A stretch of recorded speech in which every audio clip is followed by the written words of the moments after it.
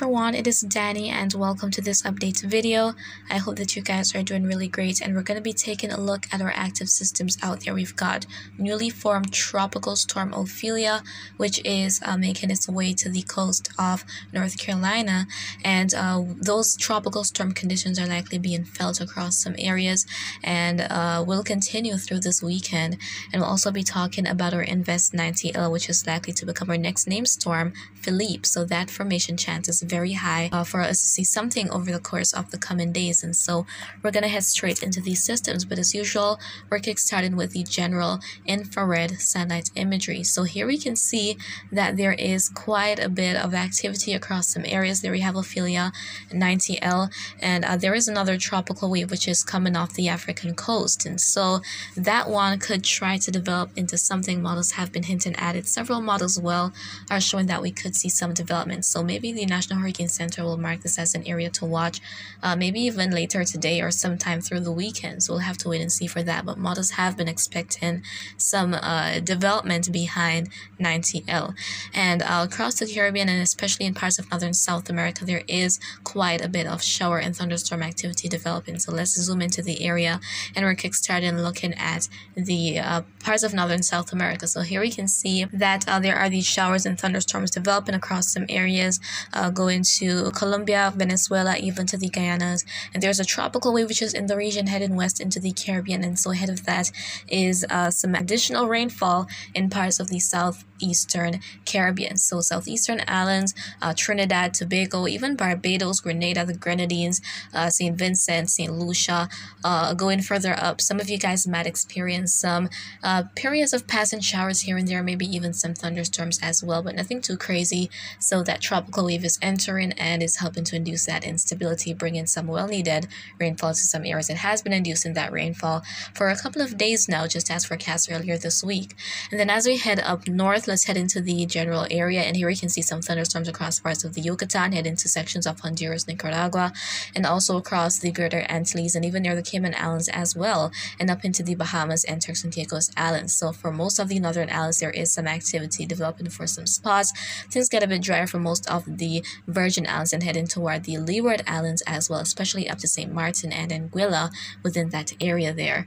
Now, as we head into the vicinity of our newly named storm, there we have Ophelia. So it's not the most impressive right now, but it is trying to get itself together with the little time it has left over the warm ocean waters. And so as of current, let's go on to the cone forecast, and we can see that it is sustaining winds of 60 miles per hour. Not expected to become a hurricane, but those gusty winds could cause some power outages for some areas, and there's also likely to be some heavy rainfall. As I said, it's likely that those tropical storm conditions are already affecting some areas. That shaded area there represents the extent of those tropical storm force winds, and we've got that warning in place from the coast of North Carolina heading all the way up into Delaware. So as the system makes its way further in, it is going to bring with it that rainfall threat. So that could result in some flooding for some areas, and there could even be that coastal flooding as a result of the winds of the system pushing the water onshore, which is that storm surge. So please stay safe, guys, and do not put yourself in harm's way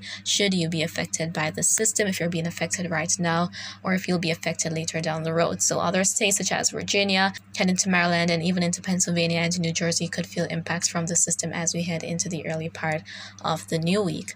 Now we're heading out into the main development region where we've got our Invest 90L. We can see here that it is given that high 90% chance of development, and it is going to be moving on a general westward track for the next couple of days and could eventually start moving to the west-northwest and eventually making that curve out. So it is seemingly more and more likely that we will see that curve away from the Caribbean before the system can be close enough to result in any significant impacts.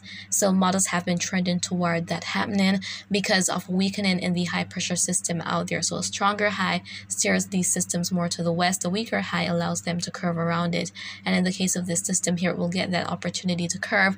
At least it looks likely to do so before it moves close enough to the Caribbean to induce any impacts. I know the rainfall is well needed, especially for the northeastern islands, but it seems as though this is going to be following in the footsteps of previous systems such as Lee and Nigel, not being much of an issue for anywhere in the Caribbean. And so as it relates to the some model data, let's go on to the the track guidance, we can see that most models definitely show the system continuing west and then curving up. The timing varies. We can see these kind of spreading out even more further out in time beyond the next 2 or 3 days. So there is some uncertainty, but for the most part, we see them expecting that curve. And then as it relates to intensity, most of these models here expect that this will become a tropical storm.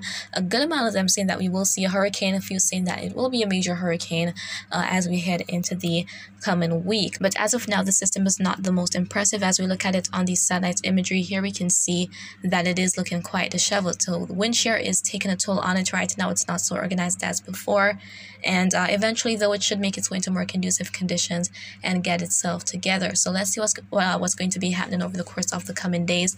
And even though we're seeing that it is pretty likely that we will see this curve up to the north, we don't want to let down our guards just yet, because there could still be changes. We're talking about something several days out from now, maybe around 5 days or so. So we definitely have to still keep watch for any changes, but we're seeing some decent consistency on that turn up to the north. And then as it relates to that secondary system, as we go on to the Euro ensemble tracks, we can see that some of the members are definitely picking up on something trying to develop. All those members are 490L, which is likely to become PHILIPPE by the time. So this goes out to Wednesday of next week. But then there we see that next cluster of members indicating that next tropical wave that I showed you guys earlier. So that next tropical wave is going to be making its way off the African coast. And as it moves westward, then we could see it try to get itself together once it remains in a conducive environment. As we head on to the GFS members here, same time, heading out to Wednesday of next week, we can see that they're also expecting that we will see something else develop. So as I said, we might see something being marked by NHC this weekend.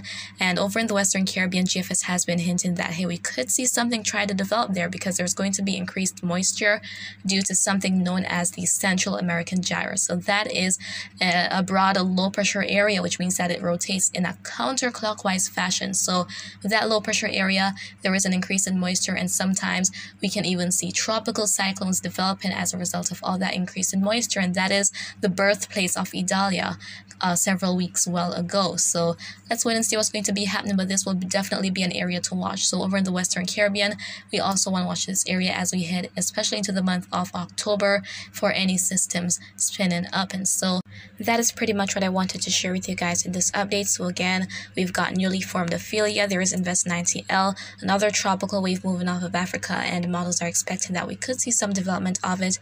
We'll surely delve into more details in future updates. And we also want to watch the Western Caribbean for any systems potentially spinning up, but as of right now, there isn't anything to watch over there. And so I hope you found this video to be quite informative, but if you have any questions, please leave them in the comments. I'll respond to you once I get the chance to do so. And as always, remember to weather wise.